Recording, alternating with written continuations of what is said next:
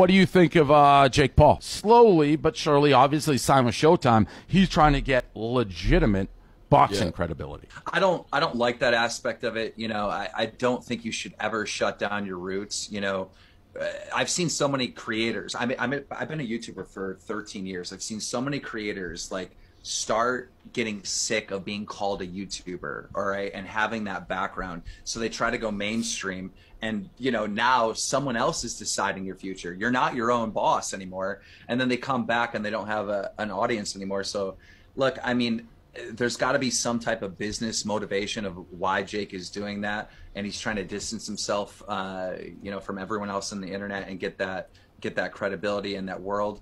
But I personally don't like it. I don't like it one bit, you know. Little hockey vlog, little hockey bit for you today. Roll the montage.